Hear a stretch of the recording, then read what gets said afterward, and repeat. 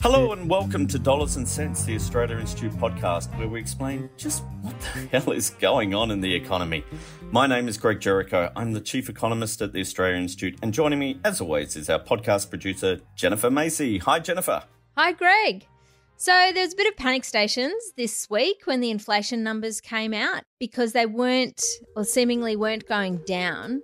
Hot, sticky and painful. It's inflation. It's plateaued. It's so sticky, not just service, but goods as well. Inflation's up by 3.6% in the month of April versus 3.5% in the month of March. I actually thought it could be a little bit worse. It's still not great news, though. A concern for many mortgage holders around the nation. Yeah, look, I think a rate cut's out the window for this year. Can you tell us what's really happening, Greg, with inflation? And what did you make of the response? Yeah, the inflation figures that came out this week were the inflation figures for April. They're perhaps the non-official, official inflation rates. We have two versions of inflation. The one of the more traditional quarterly figures, but what we now also have is monthly figures that give us a bit of a quicker version of what's going on. And what we saw with these figures is that the annual inflation rate in April was 3.6%. So in other words, over the year to April, prices on average went up 3.6%. And that was a slight increase from March, where they were going up 3.5%. And what we have also seen is that pretty much since December, inflation has been stuck at around that 3.5, 3.6 sort of area, whereas before that it had been coming down fairly steadily. And so some economists are getting all rather panicky about the fact, inflation is sticky. The Reserve Bank needs to do more to actually get inflation down. Okay, so everyone's throwing around this phrase sticky. What does it exactly mean? Yeah, basically it means that inflation is stuck. It's not going up, not going down. And for me, I find it quite interesting because economists, when they talk about inflation, we talk about it in kind of weird ways because the reality is prices always go up. Prices should always be going up. Prices rising is a sign of a healthy economy. The last thing we want is deflation, where prices are falling every month, because when that happens, you're in kind of Great Depression territory. It's not a good thing for people to think, oh, no, I won't buy something this week because it's going to be cheaper next week, because that means everyone stops shopping and it just, you go into a depression. What economists care about is whether inflation is accelerating. In other words, what we saw during 21 and 22, where 1 month inflation would be 3.6%, the next would be 4, then 4.2. The growth of prices is accelerating. It keeps getting faster. And whenever that starts happening, that's when they start thinking, this is not a good thing. We need to get inflation down. We need to get inflation stable. Rising inflation is a bad thing because, it's generally leads to falling living standards and things we've seen. But what we see now is that inflation is neither rising nor falling. It's not accelerating, and yet we still see economists getting sort of all antsy about it. But they also seem, as you say in the column, a bit fixated on this number. Like they're stuck on that number, 3%. Yes, that's because the Reserve Bank has a target, and it's an arbitrary target of trying to keep inflation between 2 and 3%.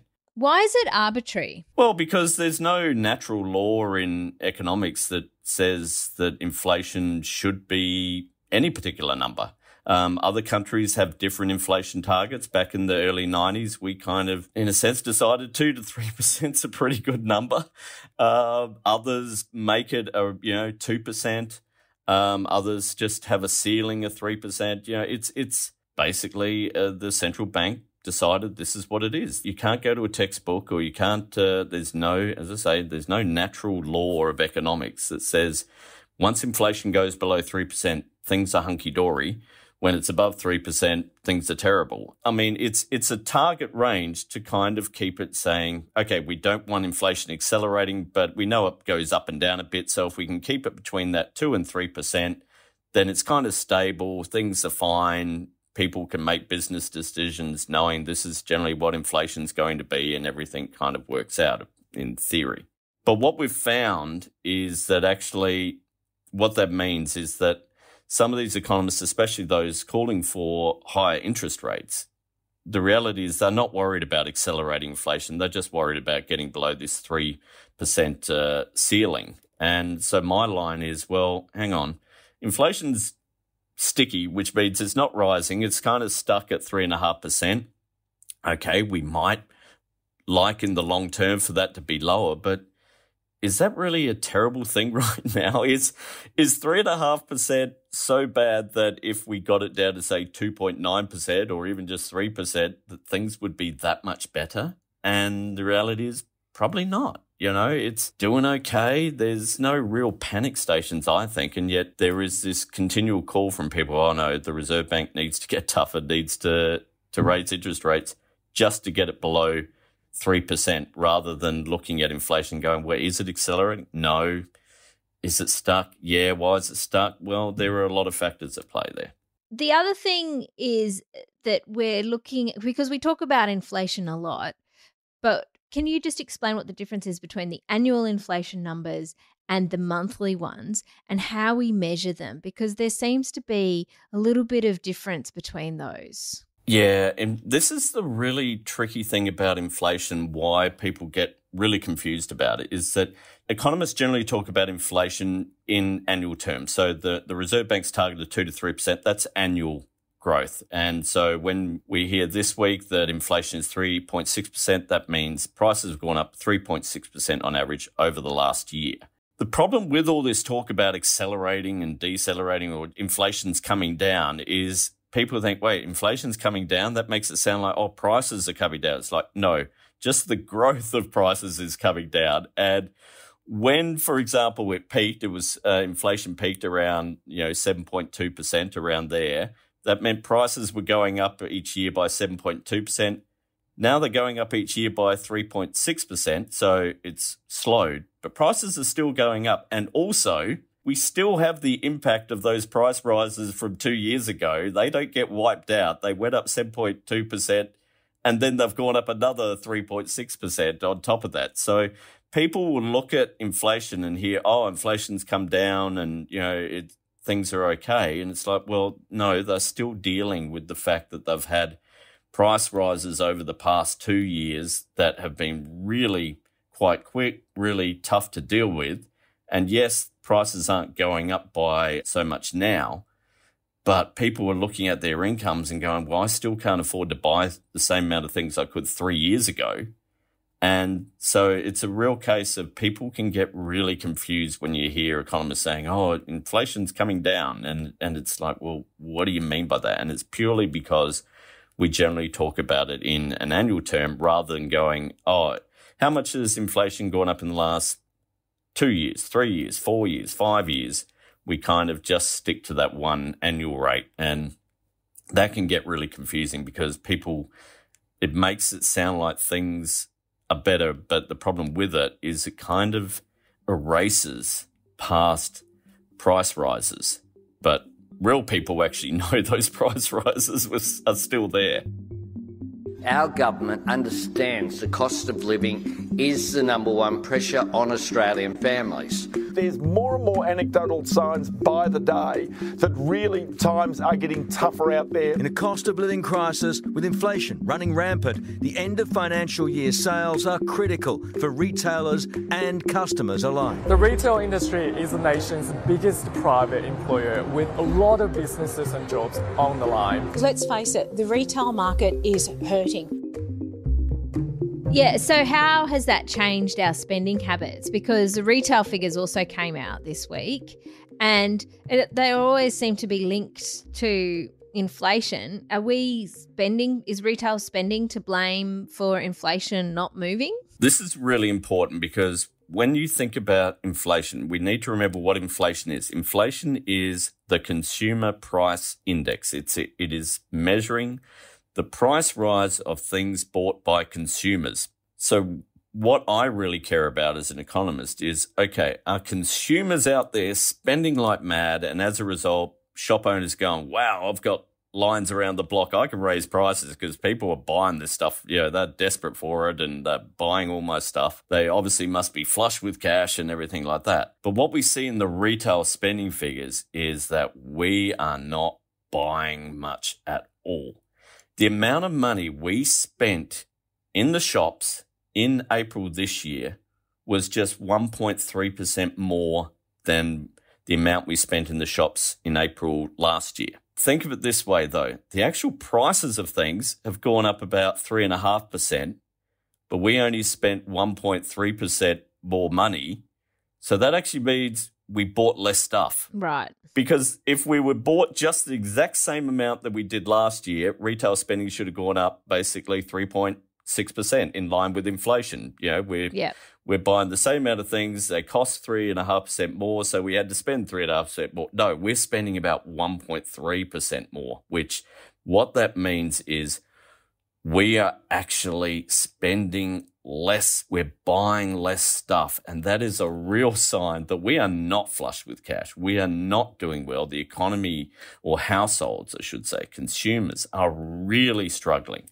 And what we're also seeing is not just that they're buying less, they're actually changing what they buy. They're actually seeking out cheaper items, that they're shifting towards cheaper versions of things because they might be buying perhaps the same amount of, let's say, cheese, but they're buying a different, cheaper version of cheese because price rises have gone up so much that they're really having to find those bargains. The other thing that was being talked about in the news this week linked to these inflation numbers is that it seems to be around services, the cost of services as well.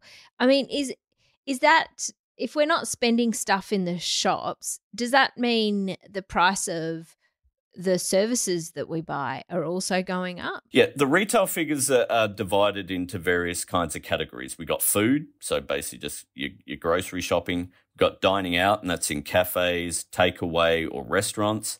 We have department stores, household goods, and then we've got clothing and other things. And then we have this other wonderful thing called other retailing, where basically they put everything that doesn't fit into the other things. And a lot of that is actually things like, hairdressing.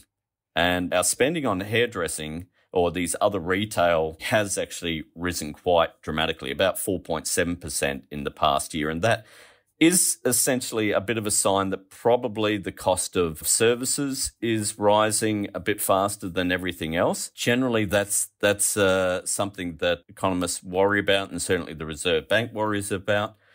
But also you have to think about the overall. We don't just spend all of our money on these services. We spend them on things like, going to Bunnings, going to JB Hi-Fi, dining out, buying food and buying clothing. And so that's why we have a CPI that actually gets this average. And the average of things we're buying is kind of, as I was saying, the price increases on average are kind of stuck. There's no sense of wages going mad so that we're all, as I say, got lots of money in our bank accounts and feeling like we're going to go out and spend. So it's a case of I really get a bit annoyed at these the lines that the Reserve Bank still has work to do, because I'm like, well, what? You just want us to stop going to the hairdressers more often or something? It really is a case. Look at the retail figures.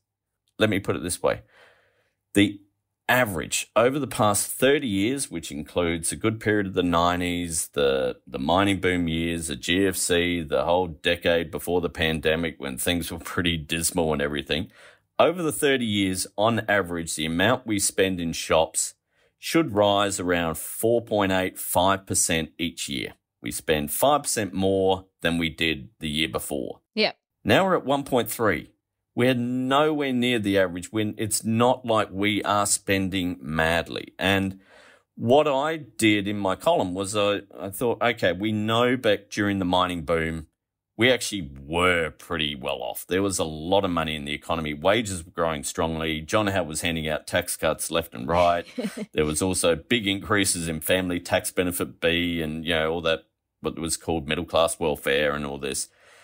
There was a lot of money. People were shopping really quite strongly. And one way you can look at it is generally household consumption and retail, it kind of, as I say, it rises, but it rises at a pretty steady rate. It doesn't bounce up and down too much. But when you look at what happened during the mining boom, there was a huge boom also in household spending. It really just went wildly in front of the long-term sort of trend levels. Whereas here now, it's the opposite. We are spending, at the moment, about 3% less than you would have expected us to, given the 10-year sort of trend levels. During the pandemic, things bounced up and down, but it's not a case of we got back to normal now. No, we are spending less than you would expect. Yeah. There is not much spending out there. So this is why whenever anyone is saying, oh no, inflation's at 3.6%, clearly we're spending too much. We gotta punish households. Let's raise interest rates more and that'll stop them spending. I'm like, they're already stopping spending. We're buying less stuff than we did last year. We're changing what we're spending to cheaper stuff.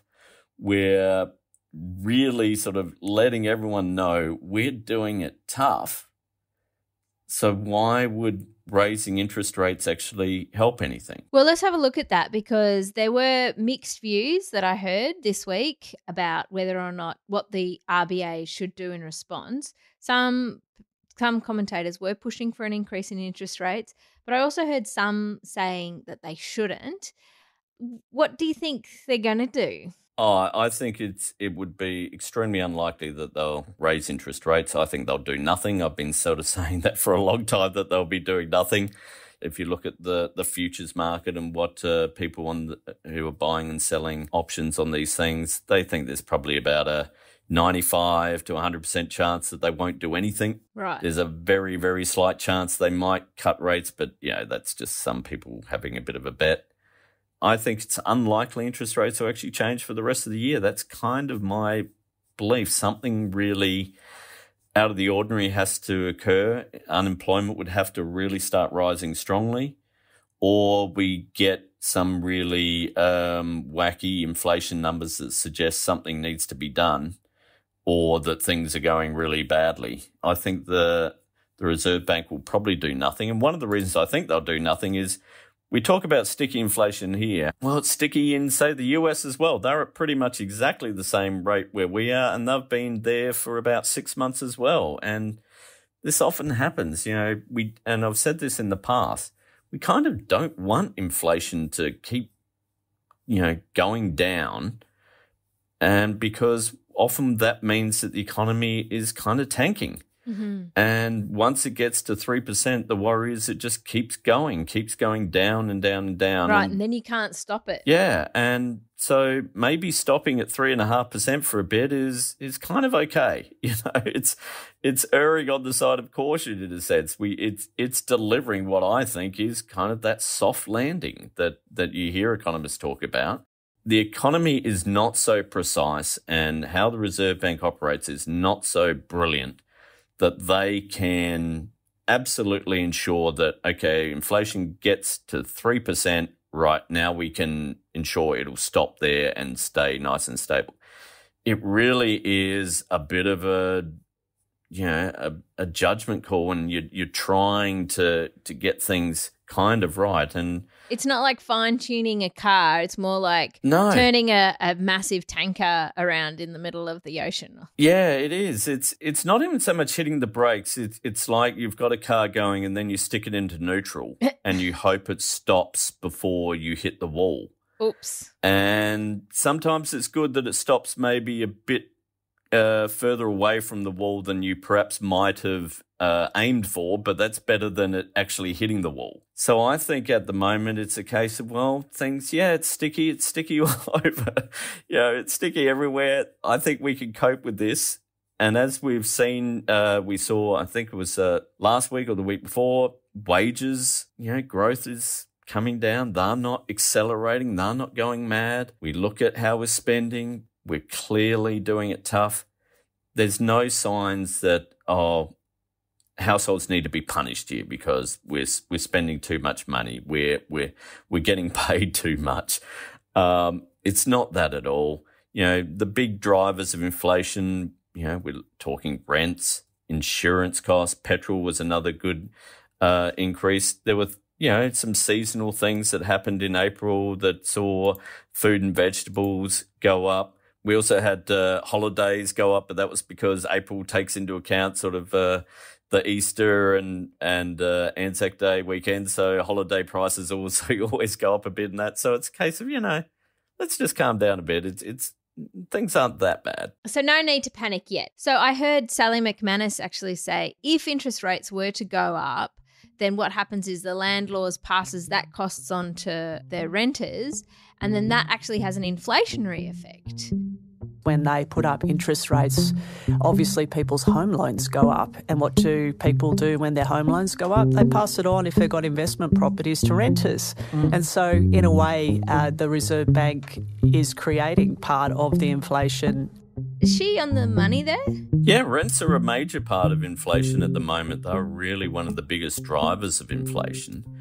And you think about, well, why has the price of rents gone up? Is it because people who rent have suddenly got so much more income to spend? No.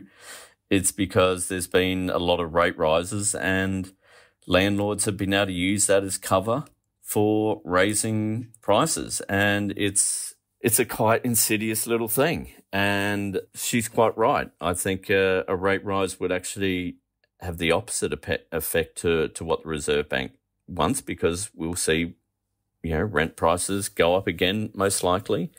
I think the worst thing, though, is that you look at how households are doing. Are they showing any signs in the figures that they are feeling pretty good with things? And one of the easiest ways to judge that is look at how much they're spending in the shops. And, we're not spending in the shops. We're not. I would say it would be a really tough time to be a small business owner in sort of a retail sector. Really tough, because people are not spending money. They're looking for bargains. They're chasing sales. And even then, they're not actually spending much overall. They're cutting back massively on non-essential items. And why would anyone think that that's a situation where the Reserve Bank needs to raise interest rates more so that people spend less in the shops? It's like, how much less do you want them to spend? How much more do you want unemployment to rise? Because that's essentially what they're after. They're saying, there's too many people employed. There's too much money being spent in the economy. If we raise interest rates, that'll stop people spending in the shops. So the shops will lay off workers, or they won't hire anymore, or they'll cut back on shifts. And that means there'll be less money to be spent and everything will be wonderful. I'm like, oh my God, We're already spending bugger all. How can you honestly say that interest rate rises is a good way to get us from 3.5% inflation to 3% inflation? Ask yourself, are things going to be that much better if it was 3%? No. We're talking really margins of things here. If the past year we'd had inflation below 3% and it's now up at 3.5%, you'd probably think, maybe the Reserve Bank should raise interest rates just to get that down. But it's the opposite way, where it's coming down, and it's coming down, unfortunately, in not a nice linear way. That's not how economies work, especially when you've got stuff like petrol prices from overseas. We got a lot of impacts of government excises on alcohol and tobacco and things like that interact with prices. So I always get back to, what are households doing? What are we doing? Because we're the ones who are the consumers of the consumer price index. What are consumers doing? Well, we're not spending much at the moment, and that's a sign that we don't need another rate rise. Okay, great. Well, thanks so much for your time today, Greg. No problems, Jennifer. Really good to chat. Next week is a big one. The March quarter GDP figures will be out, so we will actually get a sense of how the overall economy is going. Remember, consumers, households make up about 50% of the overall economy, so that's a general sign that, as I've been saying this week, things aren't all that great. But we'll get to see next week how everything's going, how businesses, how workers, how everything in the economy is operating, and should be a good one.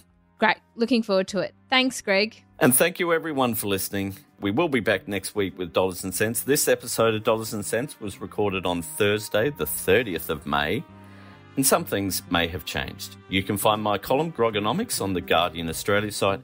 And for more research, especially looking at how interest rates are not going to help bring down inflation, go to our website, which is at australiainstitute.org.au.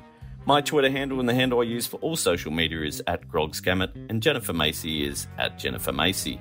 Our theme music is from Blue Dot Sessions. See you all next week.